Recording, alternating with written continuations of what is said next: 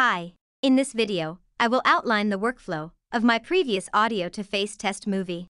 The first step was preparing a script and converting it to an audio file.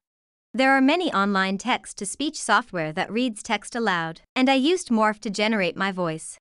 The second step was converting the audio into facial animation in NVIDIA Omniverse Audio2Face. Audio2Face has a few emotion options, and I picked G1B for my expression. The third step was importing the facial animation to Unreal Engine 5. Omniverse doesn't have a connector for Unreal Engine 5 yet, so I imported my facial animation to UE4.26 first. Then I launched UE5 and converted the UE4.26 project to UE5. The last step was modifying my facial animation.